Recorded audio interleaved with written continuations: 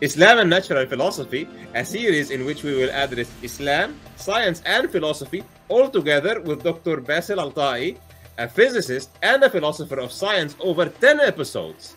Dr. Basil, what is Kalam?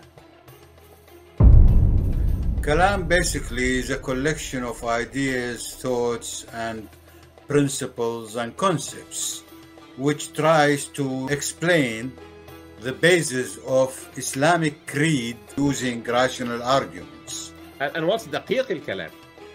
Daqiq AlKalam is a branch, is a sector of the whole body of Kalam, which is concerned specifically with natural philosophy and topics of natural philosophy.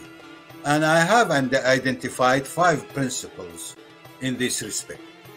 Principles of Daqiq AlKalam? These are 5 principles which I have identified through a thorough study of Kalam and Daqiq AlKalam.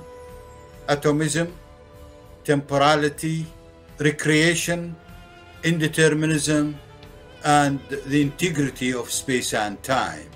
By working with the Daqiq AlKalam, I am laying down the foundation for a reform of the whole Islamic thought, in my opinion. But this is not my task only. Many people have to work on this in order to reform Islamic thought, including the principles of jurisprudence, which falls under Jalil al-Kalam.